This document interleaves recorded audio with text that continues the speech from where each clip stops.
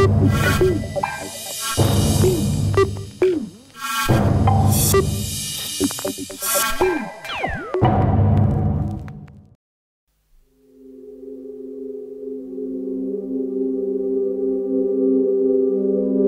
Mr. Nichols,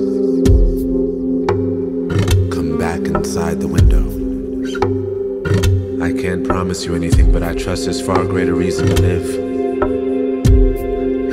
I know you've become disheartened and disillusioned by the current state of affairs. Your stocks have fallen, your investments have failed you. The man from whom you took orders has been ordered to jail by his and your subordinates. You question, what is this world coming to? What is the profit margin when you're forced to pander to the marginalized? Where's the glory you dreamt of as a child? Dressed as a cowboy, your play gun pointed at real targets. Your mother, holding her tongue as your father consoles her with the words, "It's just boy stuff." Well, you joined his fraternity. You grew into his old suits. You acquired his beliefs, you embodied his dreams, and with them his oversights. How long did you think it would last? It's just a matter of time. The world is far from over.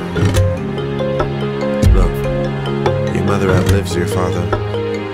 Your sister outlives your brother. And if you jump from this window today, she'll also outlive you.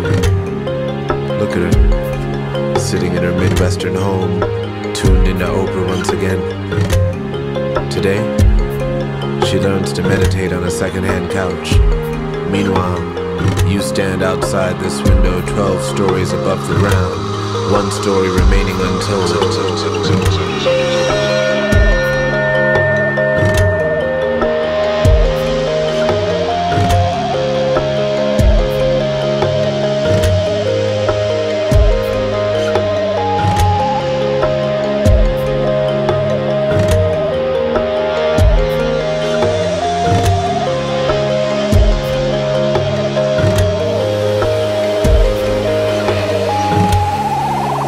Contemplate the setting sun, unaware of your disorientation, turned away from the east. The shifting current seems to conspire against you. Mr. Nichols, you failed to see that you've always stood outside of this window, perched on the threshold of oblivion, countless man-made stories above the truth. For so long you've stood facing the setting sun, mistaking the complementary unified duality of nature as being right or wrong, good or evil, God or devil.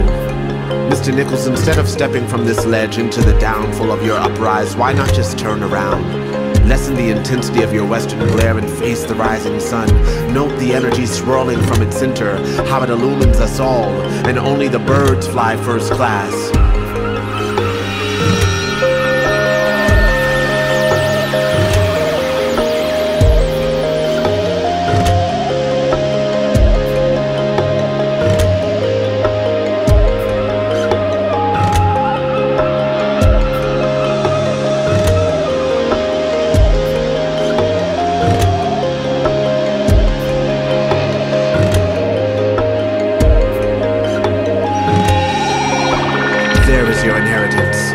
The warmth of a kiss. Invest your tongue into the mouth of mystery. Allow her breath to seep into your lungs. Surrender to her touch and guidance. There's no other way. Your dreams of dominance will only help you forsake yourself, while your family continues its search for understanding, and your daughters outlive your sons.